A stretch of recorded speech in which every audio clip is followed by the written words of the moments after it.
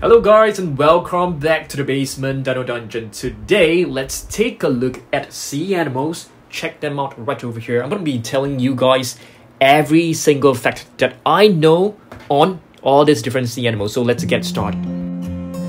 Okay guys, so let's begin. The first one right here is actually a hermit crab. The hermit crab, I just came to know that the hermit crab actually doesn't have its own shell. They actually takes the shell left behind by other animals, for example like sea snails. Okay, so yeah, because they do have a very soft tail right at the back, so they actually need to hide inside the shell, otherwise the temperature might be a bit too hot for it. Okay, so they actually take shells from other sea animals. Very interesting fact. Okay, let's move on. What else do we have? Okay, how about, I'm trying to find a polar bear. Yes, do you guys know that a polar bear, they are actually black in color? Their skin is actually black in color. Yep, that's right. They are just covered with fur that looks like white, but actual fact is that they are black underneath. Very cool. Okay, moving on, let's take a look at this one right here. This is a manatee. Do you guys know that manatees, they actually swim at a very slow speed of 5 miles per hour. That is like super relaxing kind of pace. I've actually seen them before. I've seen them like slow, swimming really slowly, very gently. Looks very pleasing, I must say. Okay, let's move on. What other facts do we have? Okay, we have a horseshoe crab right over here. Do you guys know that this sea animal right here, they actually existed 450 million years ago? Yes, that's right. The population is still quite big, but it is actually declining as well. Okay, let's move on. Let's take a look at another sea animal. How about, oh yes, there's one more fact about the hermit crab. Hermit crabs are actually more related to lobsters than a crab.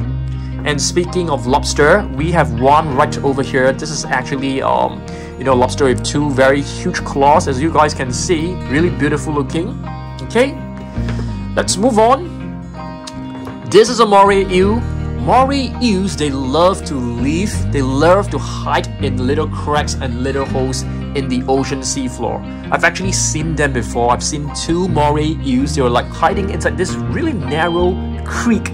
Yeah, this really narrow crack in one of the stones, at my local sea aquarium. So yeah, very interesting. They are really this color, it's like really bright and luminous green. Moving on, let's see what else we've got. An ammonite right over here. This is also like a living, okay, not exactly a living. This is actually already extinct. It is a prehistoric, sea creature. Okay, let's move on. Octopus. You can see that it has 8 tentacles. Octopus are really intelligent animals. They can change the colors, they can change the body texture, they can even change the shape to make themselves look like a rock. Very incredible. Moving on, we have a squid. Do you guys know that squid, they actually have 3 hearts? I just came to know this as well, so I thought, this is a very interesting fact, for everybody to know. Okay, let's move on. This one right here is actually a blue crab. And do you guys know that crabs, they do not have teeth in their mouth, but the teeth are actually in the stomach, which is very interesting. Yeah. Okay, moving on, let's take a look at this. We have a leopard seal right over here. So for leopard seals, the bigger they are, it is actually better for them, and they are solitary animals. They're not social like the sea lions. So the sea lions on the other side are extremely social animals. Okay, yeah. Okay, let's move on. Another fact about the manatee is that they actually have very small brains, but they are actually quite intelligent. Yes, I've just read that, and I'm very intrigued by that. I mean, if the brain is small, wow, it's quite amazing that if the brain is small and it can still be smart. Yeah, it's very unbelievable, I feel. Okay, let's move on. We have walrus right here. In fact, we have a couple of walrus in our collection. And do you guys know that there is actually a functionality to these 2 huge teeth right over here. So they can basically dig their teeth into the ocean sea floor while they use their flippers to like dig for food. Food such as scallops. Yeah, very interesting. Okay, let's move on. We have a chin strap penguin right here. Do you guys know why it is called the chin strap penguin? Very simple. I mean, just take a look at the chin. There's a stripe across, you know, the face right over here. So it is why it is called a chin strap penguin. Okay, flying fish. I've never really seen them before, but I know that flying fish, they don't actually fly. They are able to swim at really fast speed and just glide past and glide through the water surface and just hop into the air and just down again into the ocean. So very cool. Yep. Next, we have a blue tank. I was fortunate enough to see plenty of blue tanks at my local sea aquarium. And blue tanks, you can see once you're there, you're able to see like all the blue tanks, although they are all in blue color, but some are in light blue, some are in dark blue.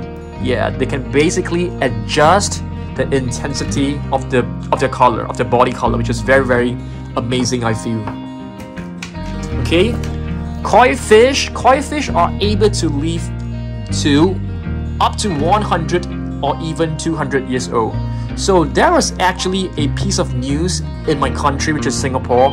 So a bunch of otters actually entered someone's home and just ate up all the koi fish. Yeah, they just killed and ate all the koi fish, and some of them were like 150 years old. Yeah, it's very sad for the owner for sure. And you guys know what is even more infuriating is that the otters just ate the head and just throw away the body. Yeah, that is so sad, right? I mean, yeah, I mean that's Mother Nature for you. Next up, we have a penguin right over here, and this species of penguin is actually the largest species of penguins around, and it is known as the emperor penguin. And you can see there's like a penguin chick right over here. Okay. All right. Next up, let's see what else we've got. We have a beluga whale right over here. Yep, I think this is a beluga whale. Okay, really beautiful one. Beluga whales, they can actually use echolocation to help them find their way in the ocean. Okay, moving on with another crab right over here. Like what I've mentioned, crabs, they have teeth in the stomach, not their mouth. Another crab right here, and I think this has got to be one of the most colorful crabs that you can ever find out there. Okay, this is actually known as the Sally Lightfoot crab. I mean, if you take a look at this crab, you can find orange, you can find red, purple, light purple. On the underside, you can even find blue and yellow. So wow, there's so many colors, you know, just for one single crab. I must say that it's really beautiful and attractive. Okay, next up, we have a marble ray right over here. So you guys can see the difference between the marble ray and the stingray. Okay, so this is a marble ray. So it basically gets its name from this body patterns. You can see it actually looks like some kind of a marble stone. Okay, and this one right here is a stingray. Of course, it has this little spear. I wouldn't call it spear, like this little spike or, you know, sting right at the end of the tail right over here. So this can be pretty deadly as well. So you have to be really careful. If you see a stingray, stay clear of it, okay? Another polar bear, like what I've mentioned, they are actually black in color. The skin color is actually black, and their fur is actually not white. The fur is actually translucent.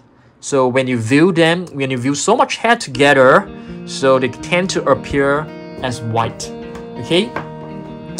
Weedy sea dragon right over here, a really beautiful sea animal that resembles a bit like a seahorse. I was fortunate enough to you know, to see them in my local sea aquarium. They were like just staying still in the water, just moving slightly like this. Yeah. I was also able to see like different kinds of jellyfish. I must say that jellyfish, they are really beautiful sea animals. I was very fortunate to be able to see, like, you know, what was that called? Moon jellyfish. They were so pretty. They're like translucent, they're like see-through, and they were actually like putting on lights, and you'll be able to see like jellyfish like glowing in the dark. So it's very amazing sight. Okay, and other walrus, like what I've mentioned just now, you know, the teeth actually has a function which is to anchor themselves down to the ocean seafloor. Okay, we have a couple of clownfish right over here. Do you guys have any facts about the clownfish? If you do, comment down below. But one thing for sure is that I know that you guys would definitely know Nemo. Finding Nemo. This is basically, you know, the species or the breed of Nemo. Okay, moving on, we have another ray right here, and this is a blue spotted ray. Okay. A boxfish, this has got to be the one and only fish that looks like a box. I mean, if you take a look at the body, it looks like the shape of a box. It looks like a box. Yeah. Let's see what other fish we have. Okay, we have a Goliath grouper right over here. A very huge fish. Okay, with thick lips, as you guys can see. Very adorable looking. Catfish, guys, a catfish. Catfish can grow up to pretty big. I've actually just seen one at a restaurant. They actually had a pond next to the restaurant, and I was able to see many catfish swimming around in the pool waiting for people to feed them. And they actually use these whiskers to help them find a way in the very dirty and murky water. Okay. A large-mouthed bass right over here, okay, with the mouth wide open. Manta rays, I think we have two manta ray figures, not too sure where's the other one. This is actually, oh, it is right over here. So for manta rays, I was very fortunate to see manta rays swimming right in front of my eyes when I went to an island called Maldives. So when they swim, they basically move their flippers in a wavy manner, and they swim so elegantly. They don't swim at super fast speed, but you know, really nice, incredible. I think this is a leopard seal, and this is a sea turtle baby. So there was actually a piece of news in my country. You know, some of the baby turtles were hatched, and instead of swimming towards the sea, they actually swim inshore. They went inside the island because they saw a lamppost and they thought the lamppost was actually the moon. So people were kind enough to, like, you know, grab hold of all the sea turtles and just drop them back into the sea. Yeah, so humanity was awesome. Yep, that's right. Lobster right over here. We have two lobsters right here, both with pincers. Okay. Frogfish is another really interesting fish. If you guys do not know, they can actually walk. When I say walk, I mean like inverted commas, because they can actually use these flippers as legs to walk on the seafloor like this. Okay, very cool and interesting. Octopus are the masters of camouflage. Okay, so I've actually seen a documentary on Netflix on the octopus. So they can make themselves look like a rock. They can change the shape immediately. The colors change immediately, you know, from green to brown in just a matter of seconds, and they totally look like a rock, and they can actually fool the predator. Okay, very awesome stuff. A dugong right over here. This is actually a leatherback sea turtle. I mean, if you compare it with other sea turtles, you can see the shell is actually very pointed right at the end over here. And there are like ridges across the shell as well, which is very different from the usual, you know, ninja turtles that we know. Okay, you can actually see, you know, like the hexagon shape on the shell. So they are quite different. Okay, moving on, another adult sea turtle. Okay, here's another one, really beautiful one. This is a smaller version. And this is a cow nose ray. So you can see, I think, I'm not too sure, where's the nose? Is this the nose? Yes, I think so. I think it got its name basically from the appearance. Yeah, which looks like the nose of a cow. Cow nose ray. Moving on, we have another crab right here. You can see that this crab, the pincers are, you know, relatively smaller than other crabs when it comes to the proportion. So this is actually a king crab. It's not a spider crab, it is a king crab. Okay, and right here we have a Salmon fish. Yes, salmon fish. Yeah, salmon are very, very popular, you know, among humans as food. So, yeah, so salmon is actually hunted extensively for food. Okay, let's take a look at some of our different species of penguins. Okay, so this one right here is actually an African penguin, and this one right here is a Humboldt penguin. So you can see the difference between two of them. One has a more pointed beak, the other one has a rounded, more rounded beak. So you can see the body of the African penguins. You can see a bit of, like, you know, black patterns on his body, whereas the other one is like cleaner. These two right here, they should be you know, either an emperor penguin or a penguin, because they do look kind of similar. And these two figures, I don't think they are accurate enough. But what I can tell you is that emperor penguins, they are the largest species of penguins around.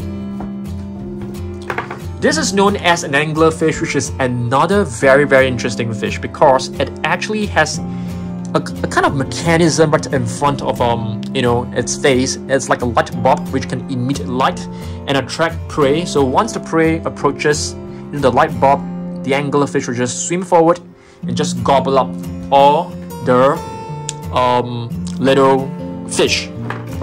Another lobster right here. A starfish. Okay, beautiful one. We have two moray eels. Sea lions.